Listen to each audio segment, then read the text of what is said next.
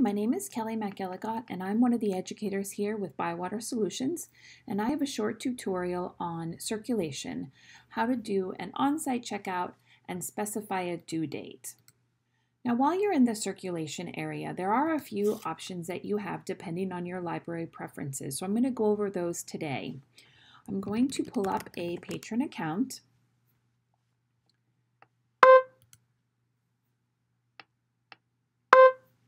And here, under the patron's name and the area to scan a barcode, I have an option called Checkout Settings. I'm going to click those checkout settings and you can see the options that are listed here.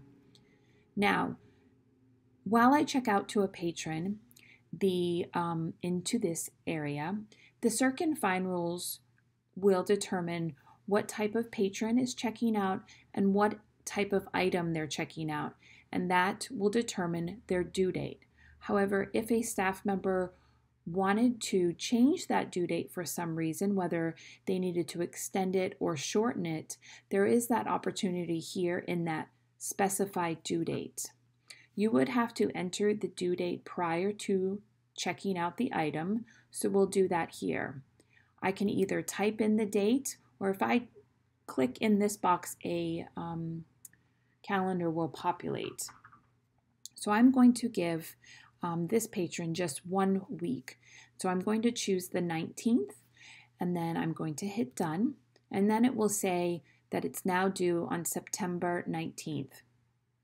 I can click this remember for session, so all the items that I check out during this session will have this specific due date. Once I've specified my due date, I can go up here and I can go ahead and scan the item. As you can see, now it is due on the 19th.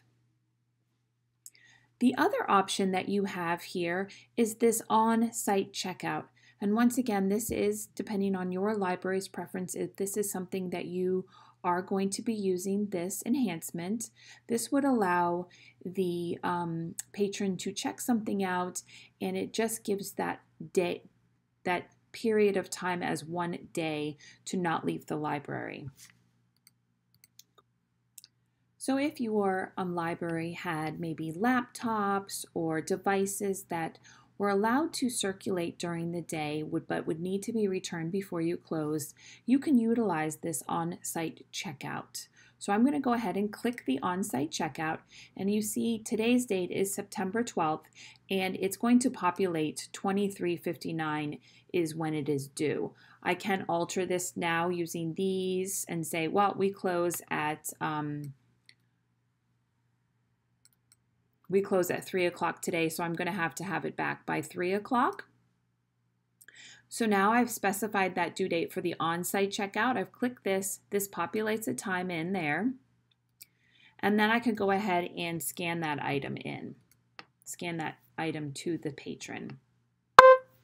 Once I do that, you can see that now the item tsunamis and other natural disasters is in red, that it's an on-site checkout, and I have that due date of today at 3 o'clock.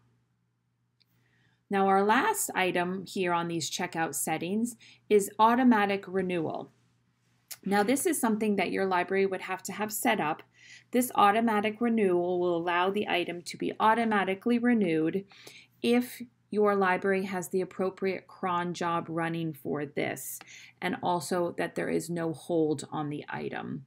So if you went ahead and clicked that and scanned in an item, then that would be able to be renewed automatically. Once again, you would need a cron job to be running for your library, as well as for no holds to be on there. This was a short tutorial on just a few checkout settings available in your Koha system. Thank you for watching this tutorial, which is a production of Bywater Solutions.